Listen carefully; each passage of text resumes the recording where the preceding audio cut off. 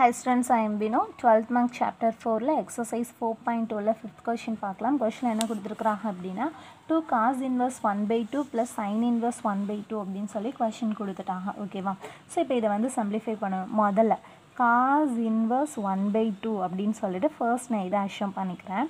இப்போ இதோட வேல்யூ வந்து ஃபைண்ட் அவுட் பண்ணு. இதோட வேல்யூ ஃபைண்ட் அவுட் பண்ணனும் அப்படினா as usual சொன்னதா cosல வந்து என்னன்னா x அப்படிங்கிறது -1, 1 குள்ள இருக்கணும். θ அப்படிங்கிறது வந்து எதுல இருக்கணும் அப்படினு பாத்தீங்கன்னா 0, πல இருக்கணும். சோ இருந்தா தான் நம்ம டைரக்ட் ஆன்சர் வந்து யூஸ் பண்ண முடியும்.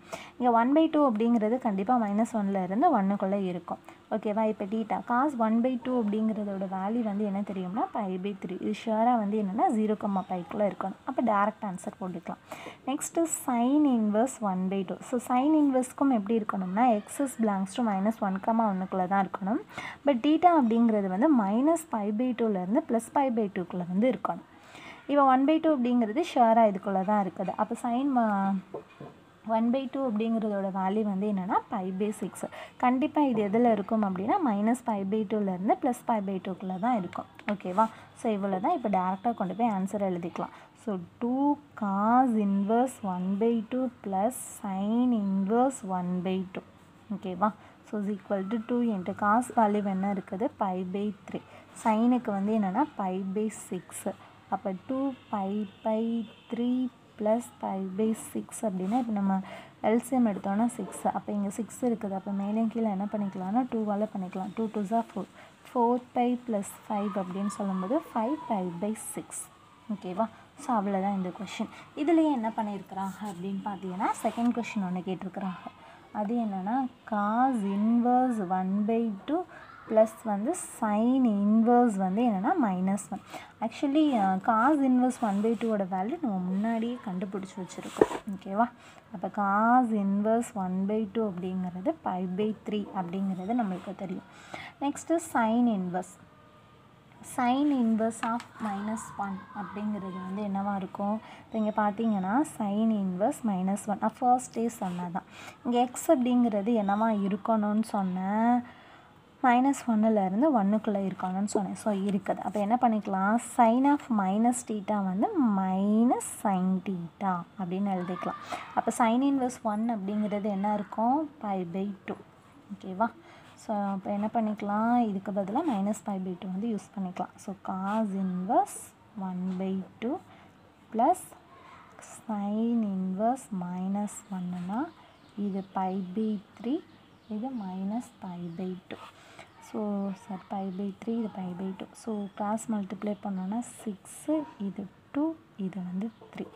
என்ன ஆகும்? -π/6 அப்படின்னு சொல்லிட்டு நம்மளுக்கு ஆன்சர் கிடைக்கும். ஓகேவா? இதுலேயே என்ன பண்ணியிருக்கிறாங்க அப்படின்னா தேர்ட் கொஸ்டின் ஒன்று கொடுத்துருக்குறாங்க. சரி, நீங்கள் தேர்ட் கொஸ்டின் பாருங்கள். ஸோ தேர்ட் என்ன இருக்குது அப்படின்னு பார்த்தீங்கன்னா cos inverse of cos π/7 cos π/17 minus sin π/7 π/17. ஓகேவா? ஸோ நம்மளுக்கு இதுதான் வந்து கொஷினை வந்து கொடுத்துருக்குறாங்க. இப்போ இதில் என்ன பண்ணிக்கிறேன்னா ஃபர்ஸ்ட் நான் இதை பார்த்துக்கிறேன். இது பார்க்குறதுக்கே எப்படி இருக்குதுன்னா cos alpha cos beta plus minus sin alpha sin beta அப்படின்னு சொல்லிட்டு அந்த ஃபார்முலாவில் இருக்குது.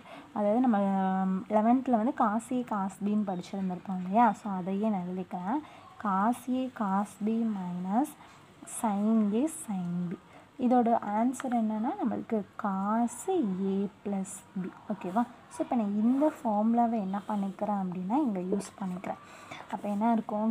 cos π/7 cos π/17 minus sin π/7 sin π/17 is equal to cos π/7 plus π/17.